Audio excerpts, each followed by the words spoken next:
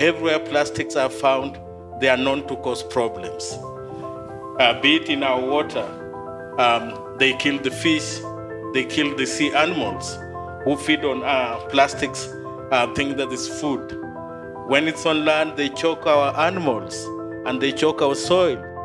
Plastics are destroying our communities, they're destroying livelihoods, and that's why it's time for all of us to come together to solve this big problem.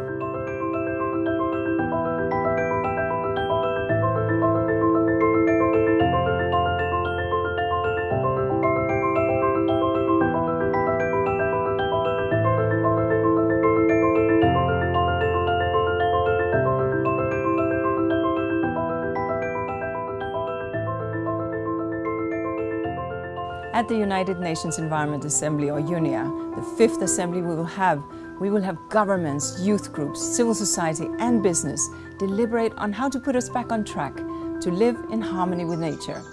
Now, this is the highest decision-making authority on the environment in the world, and this time, at the fifth meeting of this body, we will have decisions and discussion on important areas, including on progress on limiting and halting plastic pollution. So we've been in the process in the negotiations, or rather the process to adopt a legally binding instrument for plastic since UNEA 2, which was held in Nairobi, I think 2018 or 16 thereabout. And it's been a big fight to obtain a legally binding instrument mandate from UNEA until this year when UNEA adopted this resolution. If some of you participated in UNEA 3, if you recall, this was part of the discussions, one of the resolution on plastic. And at that meeting, we had a big different opposing views, particularly from the plastic industry and other major economies that are have petrochemical interests who were interested in a legally binding instrument on this problem.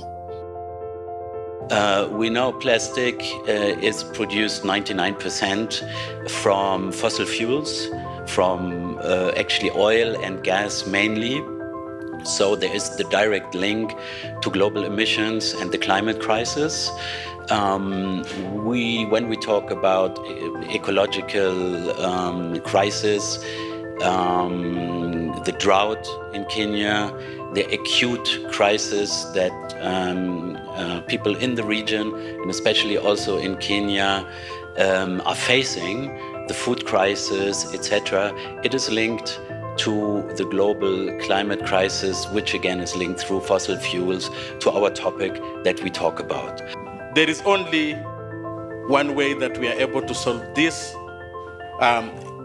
global challenges, climate crisis, plastic crisis, by international cooperation. And history has taught us that every time we have had countries come together to solve crises, it has succeeded. With the Montreal Protocol, for example, that countries came together and they signed up a protocol that was going to help solve the problem of ozone layer depletion. So that's why we are calling also countries to come together again this time around to solve the problem that we have in plastic pollution. So the mandate that was provided by the UNEA gave an ambitious timeline that by 2024, a treaty is in place or negotiated.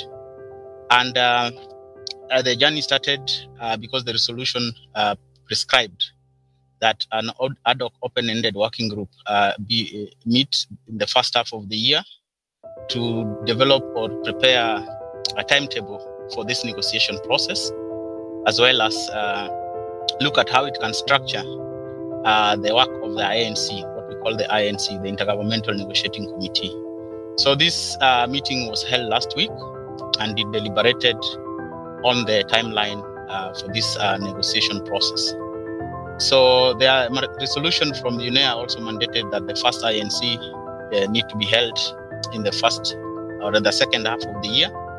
So this was discussed in the meeting in Dakar, which was the open-ended working group where we just participated. And just to give you the next steps, there are 5 agreed INCs to be held.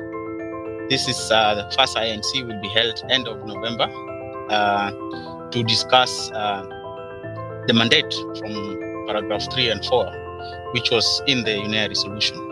So the INC will develop its program of work. Already there's a recommendation from the open-ended working group. And in this period, from the mandate of the resolution, which is in paragraph 3 and 4, if I'm not wrong, prescribes what the INC process need to address. So it includes, one, issues of life cycle of plastic, looking at product design, looking at environmental sound management, resource efficiency, circular economy, issues of financial means and technical resources that developing countries need, among others that the INC will discuss. So just to answer your question, the journey will start with the first INC in November, and there will be other meetings of the INC, I think twice in a year until 2024.